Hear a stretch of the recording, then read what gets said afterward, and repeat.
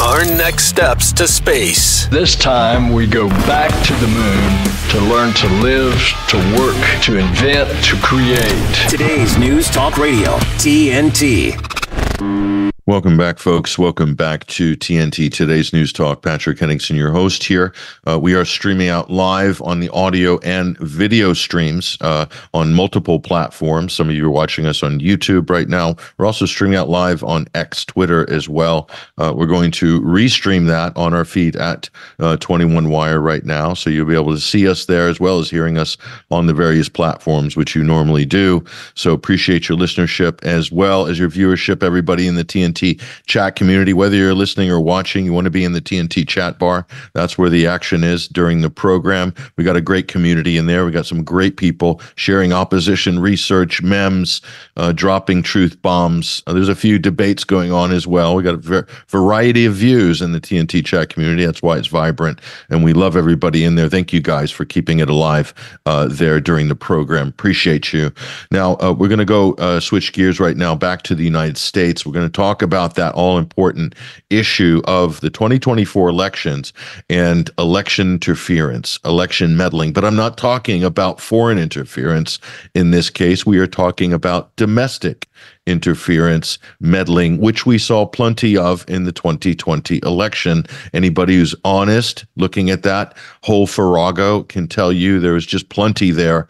It was so much, in fact, that it was impossible to adjudicate before the time between when the polls closed and then the month that followed counting votes, which was insane, and then the swearing in of the next president. There just wasn't enough time to adjudicate that, and I think the nefarious forces behind the scenes have factored that in as well. This is one of the chess matches that's being played now with every election cycle. Unbelievable. Let's break some of this down, though. I want to welcome onto the program independent journalist Brian Pfail is joining us on the line right now. Brian has penned a very provocative yet informative article here, which we've retweeted as well. It's up on our at 21 Wire feed right now, just above the show post and the live stream from TNT. The headline reads as such: Meta's Facebook lists, quote, voting rights and elections position on LinkedIn.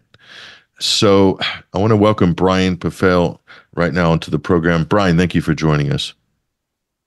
Thanks for having me, Patrick. So, Brian, we're a little concerned here by the headline in your article, which is up on nationalfile.com. Brian, the headline basically portends that a lot of these problems that we all saw and we knew were a problem in the 2020 election and the midterms in 2022. These things have not been addressed. These have not been fixed. And the same actors who have been pouring fortunes into getting the results they want, they're at it again in the 2024 election. Walk us through this story. This is fascinating.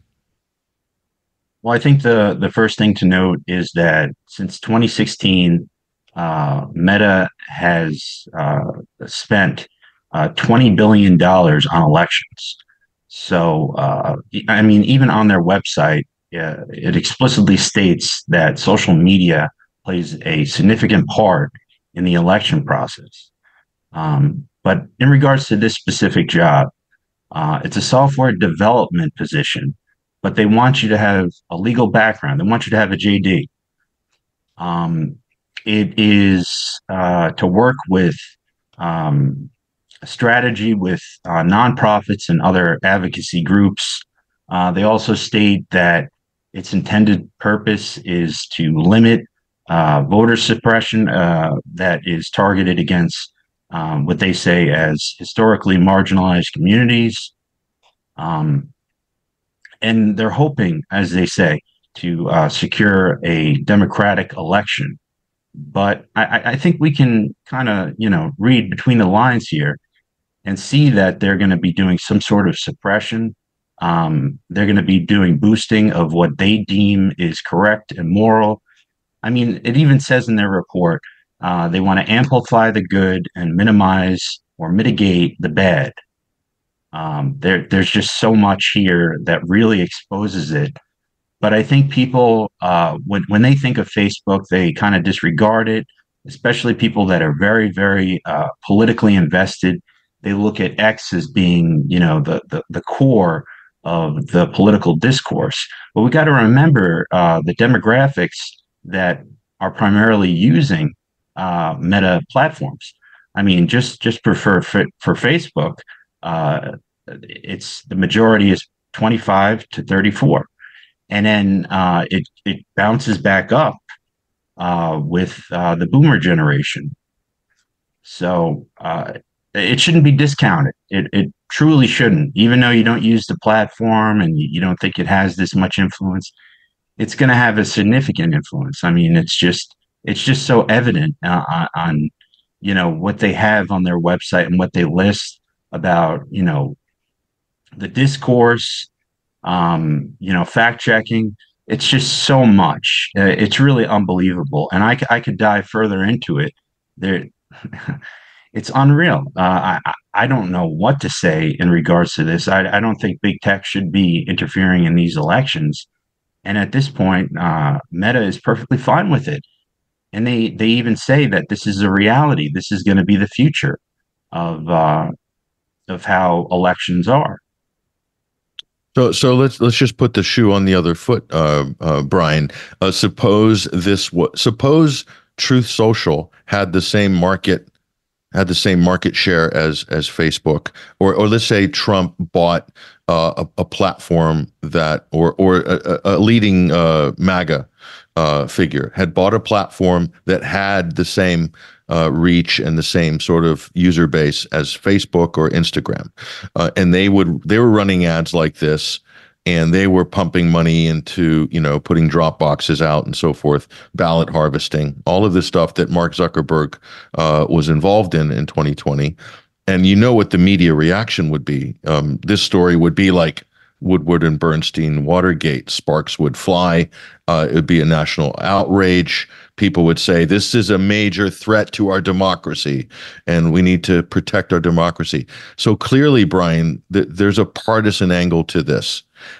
There's a partisan angle, but there's also kind of a globalist technocracy angle too. Because this position that they're advertising for, Brian, it just sounds like it's something straight out of the technocrat's handbook, where you have this merger of certain government interests and certain corporate interests. But that to me is one of the most frightening things about this, all with the veneer of protecting our democracy. What do you think? I think that is, definitely the case. I know corporate media doesn't take independent journalists seriously.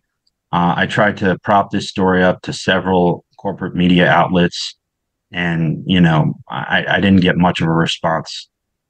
I'm not really surprised, but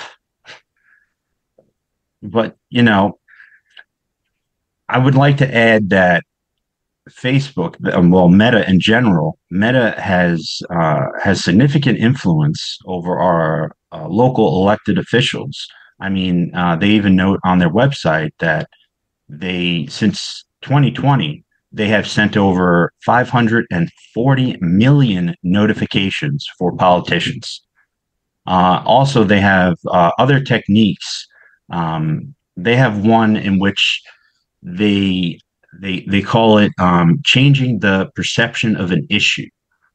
So politicians, I would guess that they would verify all this stuff, and if a right wing individual were to try to smoothen out what they said or a policy position, I think they would deny it. And most of the nonprofits and the fact checkers that are going to be in play on Meta's platform are left wing.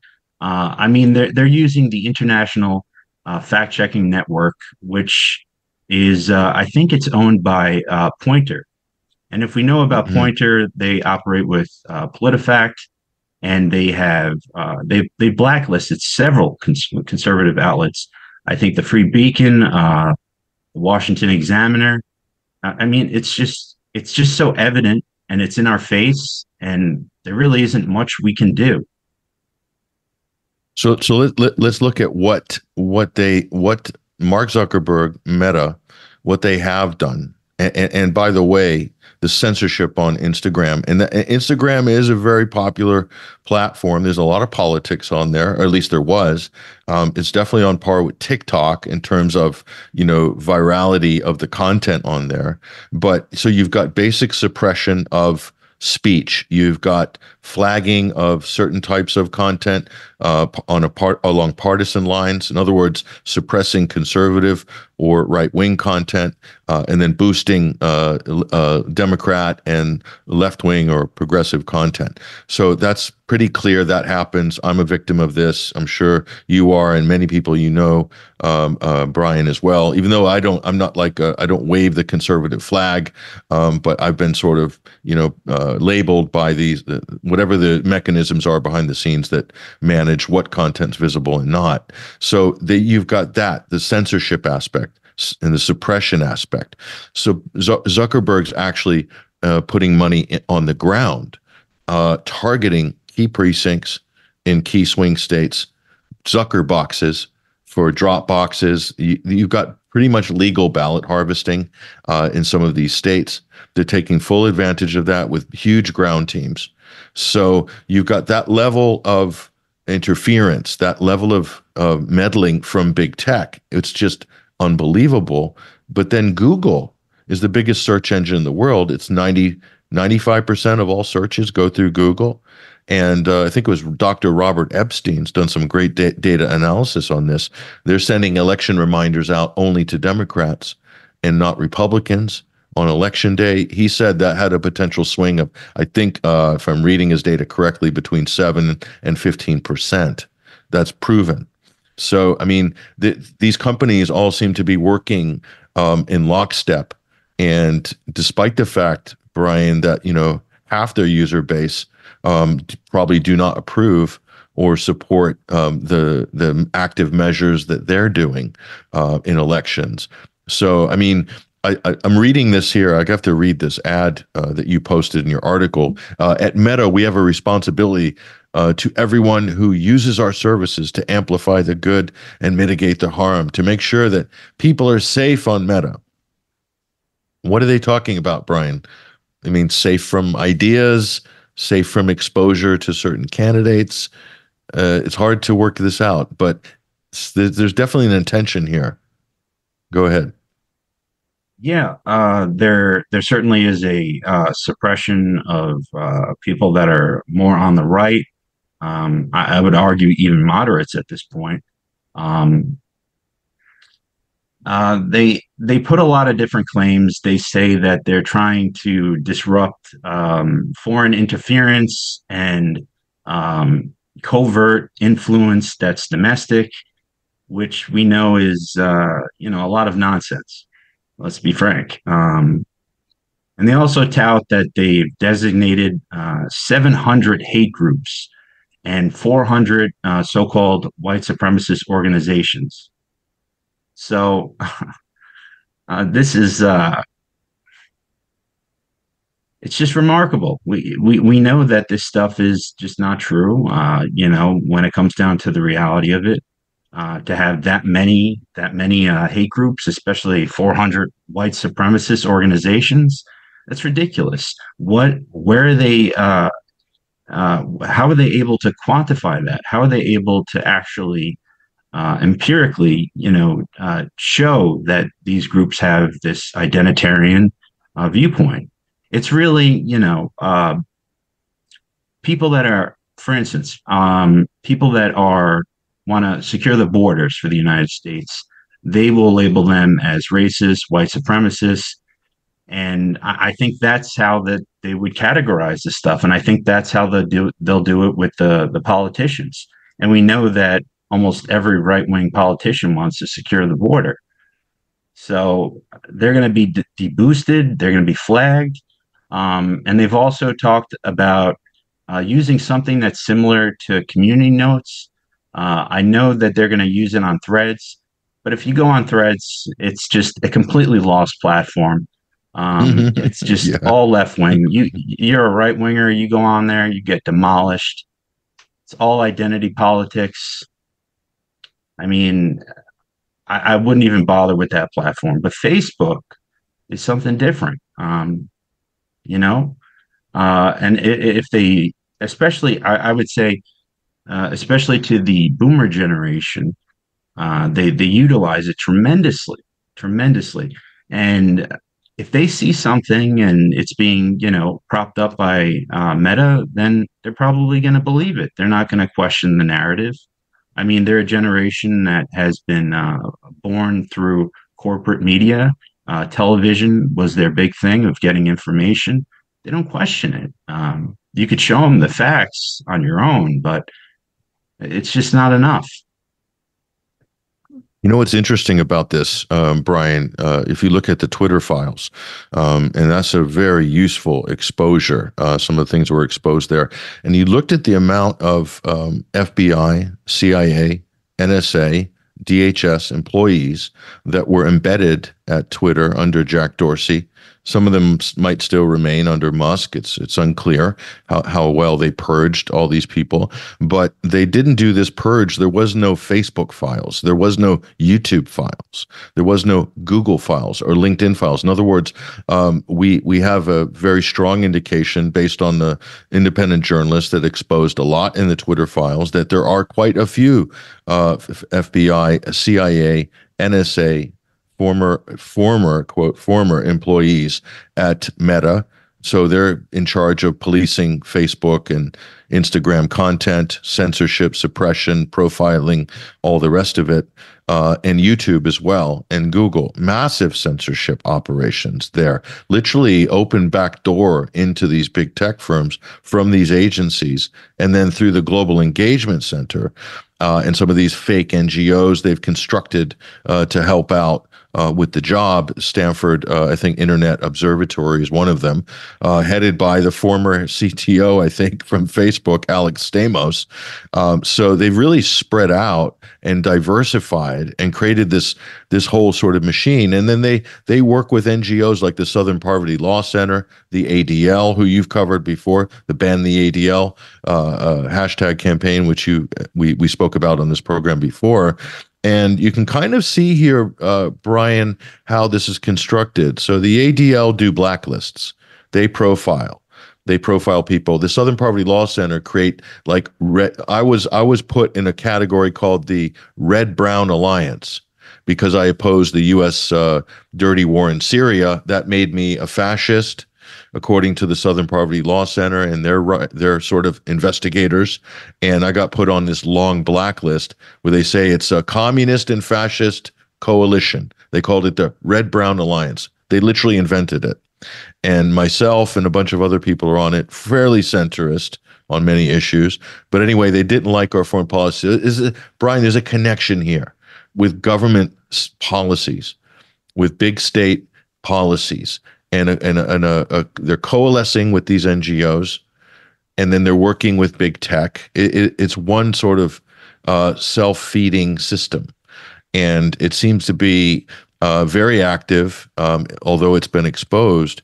So I think that's where some of those lists, those long, extensive, exhaustive lists you're talking about, Brian, come from some of these organizations. We just found out this week that indeed the Biden administration has been using the Southern Poverty Law Center to provide it with all of those profiling of domestic hate or domestic extremists. So it's absolutely incredible, especially in light of what's happening now in Gaza. We can talk about Elon Musk in a minute, but I don't know if you've come across any of these or have anything to say about the ADL and their role in some of this as a sort of actor, and also the Southern Poverty Law Center.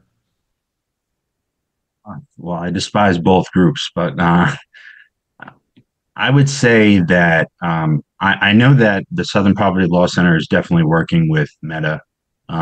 They have some sort of contract in place at this point. The ADL, I haven't really seen too much, but I wouldn't be surprised that they're not involved. I mean, there's, I think the thing is, on the right, we do not invest in these NGOs like the left does. And I think that's a big thing, and maybe that's because of media perception and how it can be relayed to the public.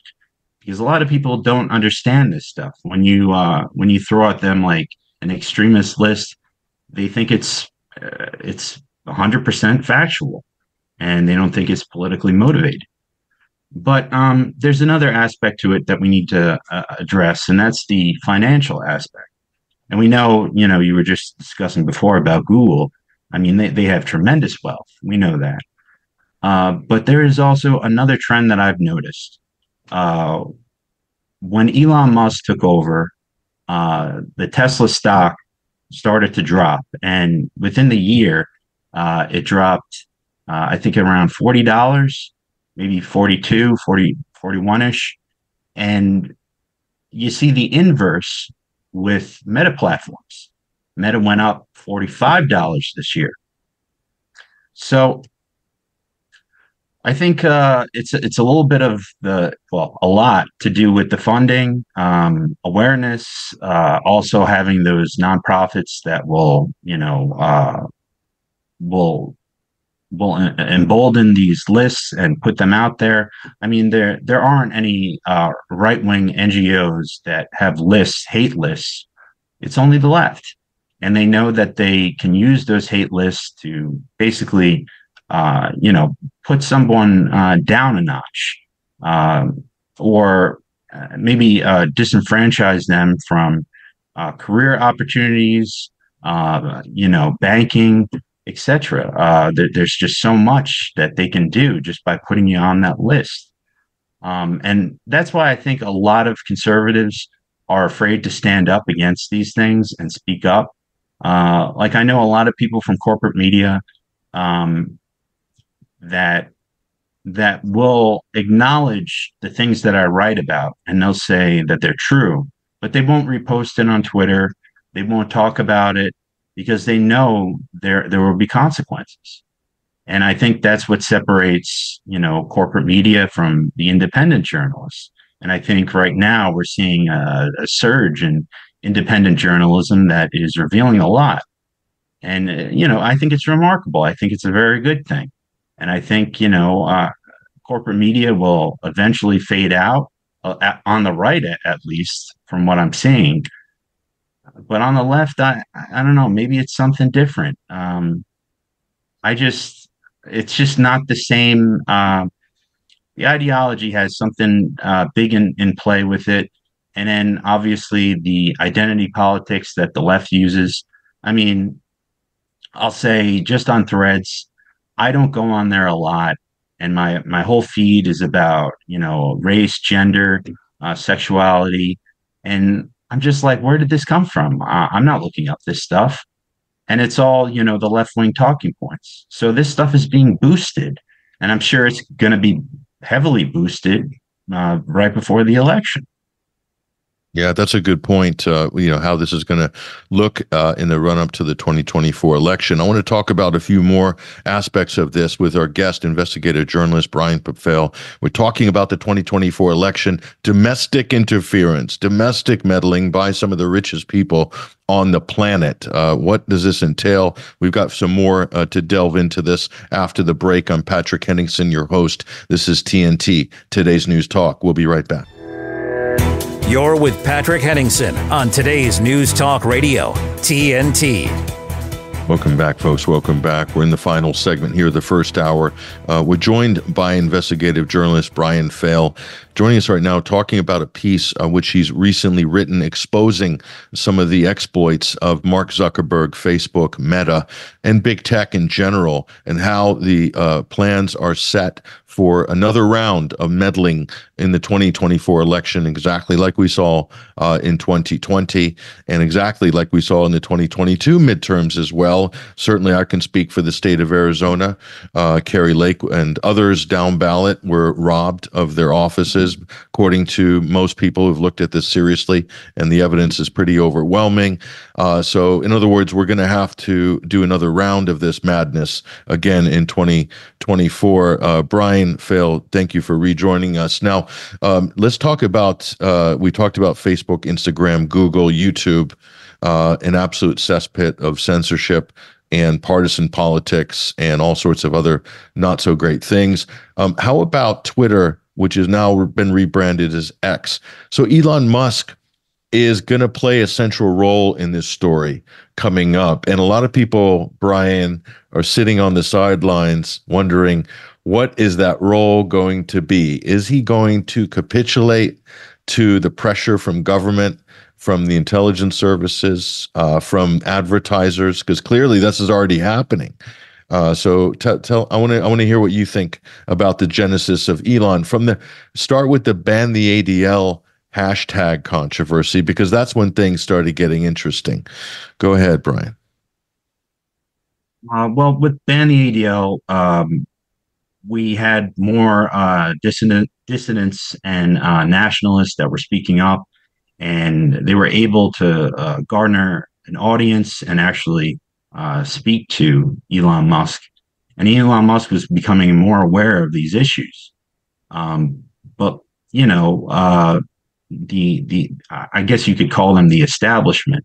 They don't want us to question the state religion of America. And there is a state religion. I mean, it's undeniable.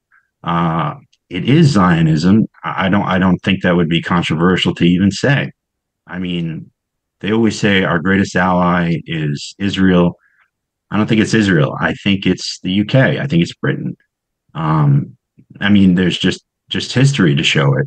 But I think, you know, there's another aspect to it as well that chimes in with America becoming less Christian and more focused on these type of ideologies. For instance, I think most people in America, when they think of the most evil entity that has ever been or exists, they automatically go to Hitler. And as Christians, I'm a Catholic myself, we look at the devil. That's the worst. So I think a lot of this stems from that influence. And we know that Jewish people hold significant power in this country, and they have two routes there. They have two routes. They got the secular Zionism, which I think I can appreciate because the Jewish people don't really have a state or a country of their own. But then there's the religion part as well.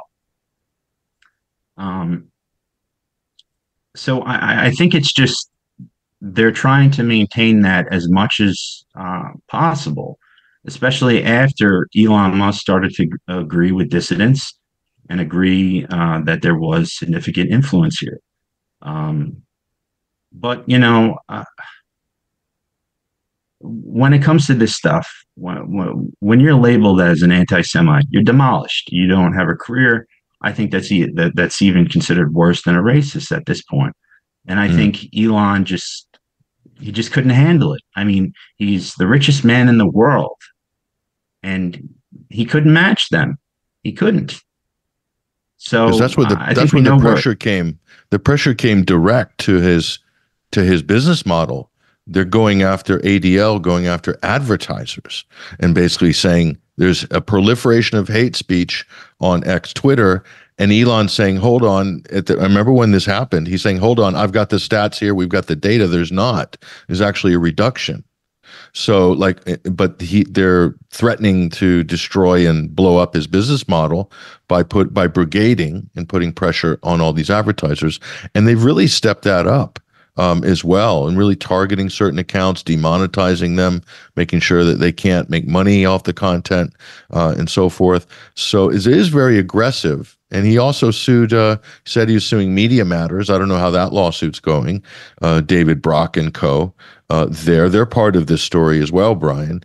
That sort of George Soros funded wing there of this sort of NGO complex. that you mentioned before. So, and the Israeli lobby are also kind of looming over there. They're in the picture. That's some real hard power in Washington, well financed as well. They'll act like a little bit of additional muscle, I think, when you're getting up to the congressional and Senate level there. So there is, look, arguably a lot of pressure on Musk. The question is, what's he going to do about the pressure that is coming to censor and suppress election interference or content that's dangerous to our democracy or undermining confidence in our institutions? You've heard all these tropes from the previous elections. How's he going to fare? How do you see this playing out? I know you've sort of written a lot on the dynamics of the ideas around these political issues and Musk himself. Go ahead, Brian. Well, we have to remember that Trump isn't on X right now. He's not utilizing it. I personally think that they will try to prop up a pro-Israel candidate at this point, which we know is very much so Nikki Haley, which is possibly why she comes up in my feed all the time and I don't even follow her or interact with her. So that's how I see it. But in regards to other aspects of the election, I mean, we know that there's going to be suppression. We know that there's going to be censorship. There's going to be bans. It's going to be a tremendous wave of bans after his visit to Auschwitz. But I just don't know if it's going to be like a left-leaning boost or promotion. I think it's, I think the Israel lobby basically has full control over X at this point. And I wouldn't be surprised if he's trying to work with some of these groups. And as per you mentioning about his lawsuits, he said that, I'm pretty sure he said that he was going to sue the ADL and nothing became of that. So, when he says these things, I think it's just to kind of hype up the right, to make him feel like he's free speech, he's on their side. And I do think he was trying his hardest in the beginning to remain neutral. But, let's be honest, the Israel lobby is just way too powerful. They will take you to the ground. That's it. Yeah, and you have to be, I mean, with all eyes on him, and obviously he's the most visible account now that Trump's not using the platform. Musk is arguably the most visible and followed account, the one that everybody pays attention to when he quips or makes a tweet and whatever. So, like, if he puts a word wrong or something that could be called into question, even if it's a part of a sentence, how it literally, he will be gang tackled.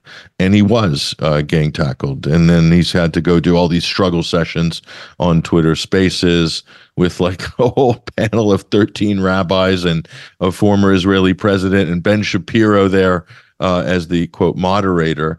And then this trip to Auschwitz, which I think was a very political photo opportunity, media event, really signaling that we're signaling to the Israeli lobby, signaling to the U.S. government, to other governments that we are with Israel. And so do you think that was a bit of a self-defense move on his part? Because if we do agree that he's under pressure, that would be a very pragmatic move by Musk, all these things that we've seen, in order to keep the shop open, so to speak, or prevent further sort of, flanking attacks by the establishment.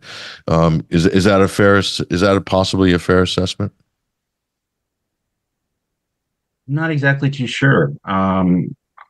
It might have been just personal for him, but not for the betterment of the platform. If you're being inundated with these accusations, it can be too much, even for the richest man in the world. That's just the reality of it. I think I think things would be a little bit different if Trump was on the platform. In that case, then I think that there would be a lot more deboosting on the right, but I think it's going to be more targeted on the America First groups, the nationalists, and they're going to be labeled, obviously, as put on lists and labeled as hate groups, etc. I think that's the real target. As for propping up the left, I don't see that being priority on X. But who knows? It could be different. Trump could go back on the platform, and these NGOs could start going after him, saying that going after Elon, saying that he's saying hate speech, etc. But it's all up in the air. We don't really know yet. Yeah, there's also, I'm going to add too, another thing that we can, address later at another date, but there's a lot of PAC money, super PAC money going in to buy boosting on these platforms. And you can do that if you can put a few $100,000 in boost content on X, it'll put it right into people's feeds. So Nikki Haley, interesting one. So Nikki Haley, her turnout in New Hampshire, it's not all Republican voters. And we find out this primarypivot.org, interesting organization here. Learn how to vote for your state's Republican primary or caucus. This is definitely a Democrat organization.